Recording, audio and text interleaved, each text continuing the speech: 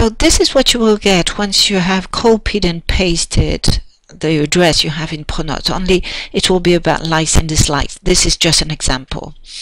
You will have first to register because you're not registered. So you will click on register. Do not fill it in here because you do not have a password. This will be for your second login. So you first go to register and you will have to give your first name. So you give your first name, that will be, I don't know, Thomas, and then you will write your class, like 3e 3, 3e 4, 3e 2, and then your last name, which you can use 3e 4, 3e 2, or your family name as you like, and then your email here, your email, you retype the same email, password, second time the same password, and then you click on register.